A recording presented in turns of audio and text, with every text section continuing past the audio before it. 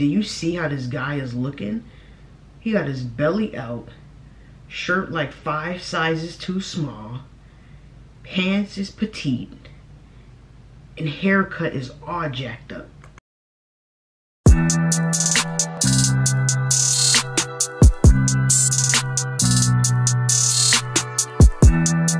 What's good, y'all boys? It's NunaThaDon, and today I'm going to be reacting.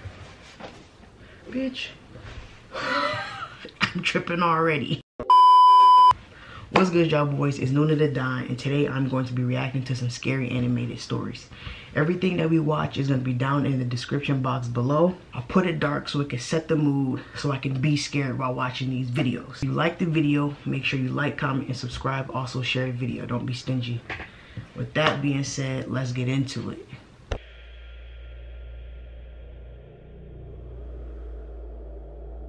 I'm not making this video for attention, or sympathy, or anything. I just want anyone who can help me to do that. My name's Daniel. Hi, Daniel. This is a story I wish I didn't have to tell. I've been a night owl my entire life. As a teen, I used to stay up way past midnight every night, watching terrifying videos on YouTube. I know now they were nothing compared to the horrors of the real world. Nothing compared to the tragedy my family and I went through.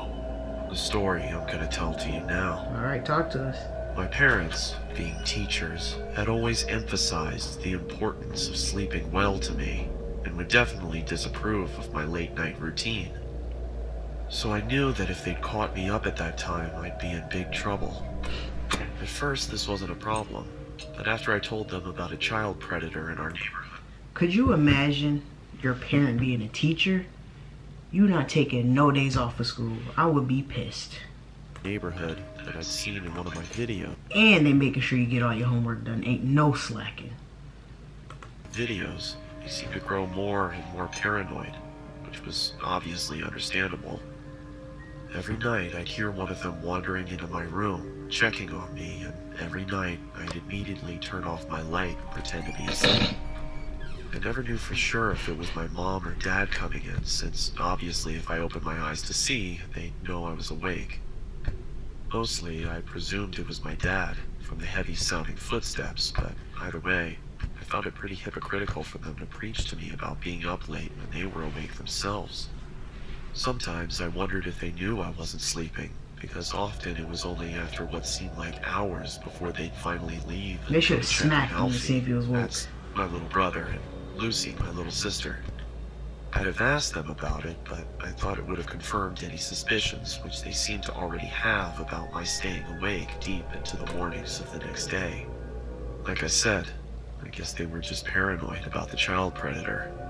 It was stupid for me to presume any of these things, and I'll never forgive myself for it, but I did it all the same. Anyway, one day, Lucy's school, where my parents both work, announced a school trip.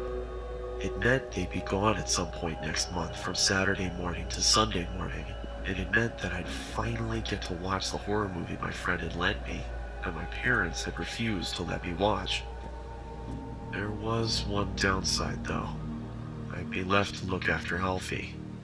He, being only 6 years old, my mom was reluctant. His name is Healthy?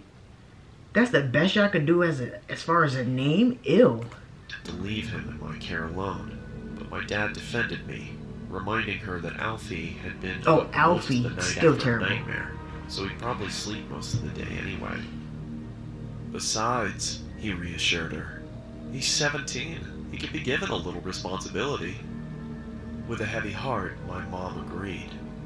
I honestly wish she hadn't. Finally, the morning came for them to head off. It took longer than expected because my sister said some of her favorite toy dolls had been stolen. But eventually, my mom persuaded her that they were probably just lost, and told me to look for them whilst they were gone. I begrudgingly agreed, and soon they were ready to go.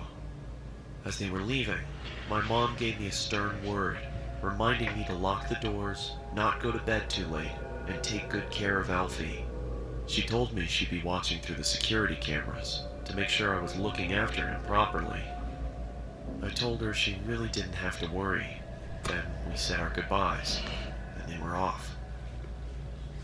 Alfie and I spent most of the day playing outside, but came in after the frisbee landed near a strange man who Alfie said had been in his nightmare. I told him that was ridiculous, because even if he somehow was in his dream, he wouldn't be able to remember. Anyway, I went by myself to get it. How you gonna tell him what he can remember from his dream? I'll be like, oh, I'm sorry. I didn't know that you were me. I have to admit that the man was fairly creepy. He had a huge grin, and his eyes, staring right at me, seemed to be permanently forced further open than they were designed to go. His clothes all seemed to have been made from someone 50 years That frisbee younger. is not that serious. Leave it. Do you see how this guy is looking? He got his belly out, shirt like 5 sizes too small, pants is petite, and haircut is all jacked up. He struggled to cling to his fully grown body. It was cold, but he was wearing a sun hat, a tiny one for children, which barely fit on his head.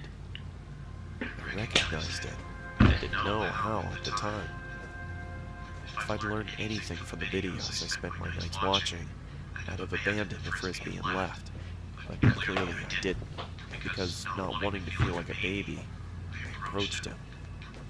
As I got closer to It has him, nothing to do with being his a smile baby. disappeared, and he removed the hat and held it behind his back.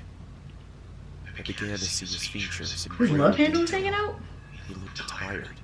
He was pale and his eyes were bloodshot and had huge gaping bags under them. In the entire time it took me to get to him, the man didn't move an inch, other than the odd blink. Not even his eyes shifted. At this stage, I was getting uneasy. I just wanted to get it and leave.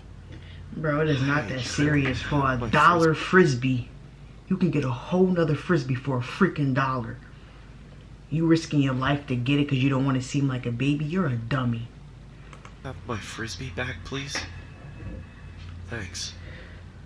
The thought of that conversation, if you can even call it a conversation, It wasn't a conversation. He didn't talk makes me back. shiver. I locked the front door as soon as we got home. We were both a bit shaken, and Alfie looked tired, so I gave him some more food and put him to bed. It took him about 2 hours to fall asleep. He kept complaining that he'd have another nightmare about that man. I told him he wouldn't, but he wasn't convinced. I see him every night. He whispered to me. Well, if you see him again, don't worry. I'll be here to fight him off. This seemed to settle him down, and soon he was fast asleep. At about 11, it was time to put my film on. I couldn't have my mom knowing that I was watching it, so I did something naive and ignorant. Something I'll always regret. Oh my gosh. I turned off the security cameras. I watched it for 2 hours straight, my eyes never straying from the screen. Until I replayed the last few seconds of the film, but the sound didn't happen again. It was coming from inside my house. Alfie? He didn't reply, but I could see him under the cover, so I thought he was just asleep, and I didn't want to wake him up. I swear, if I thought anything worse had happened, I'd have checked. You okay? I thought maybe I was just worrying too much, hearing things. The window wasn't open when you left. Why did they have him babysitting? Oh my gosh. Hearing things. It was late, and the film had been scary. Maybe it was just all in my head. This man is slow. I knew from the sound of his voice it was him. Alfie! Alfie? Usually this much noise would have woken him up. Alfie, what's going on? Oh my gosh. I knew something was wrong. It was him. The doll. Why would you still keep checking the bed if you heard him outside? Make it make sense. Are you serious? Oh! I couldn't believe it. It had to be some kind of sick prank. It had to be. But it wasn't. It was the man I'd spoken to earlier. He'd taken my brother. Alfie! I was certain they'd be gone before I could reach them. But he didn't set off straight away. He watched as I tried helplessly to do something. Jump I on the screamed car! and I shouted and I banged on the windows and I tried to open the doors. But nothing worked. It was all in vain. There was nothing I could do for my brother, my best friend, as he was stolen away from me.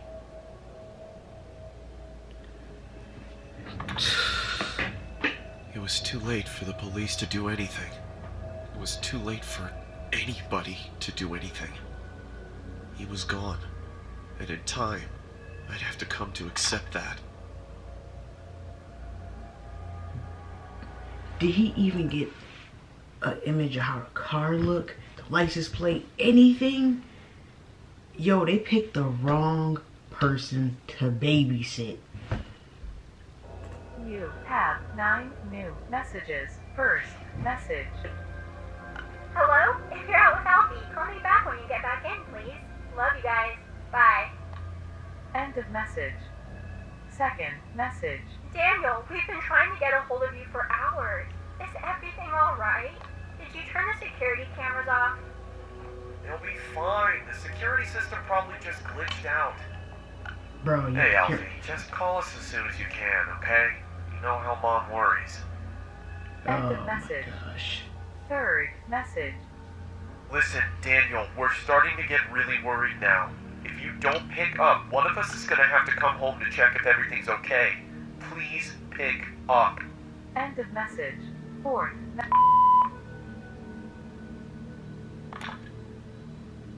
Y'all. Daniel, are you okay? Daniel! What's happened? Please answer! I couldn't bear to tell them anything. That was 7 years ago.